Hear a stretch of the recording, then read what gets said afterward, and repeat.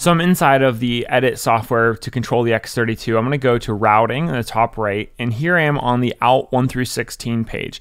This page is the digital outputs of the console. So at the top, you can see all of the sources available. I've got mix buses, I've got the main left and right, I've got all the matrices, and then the direct out channels.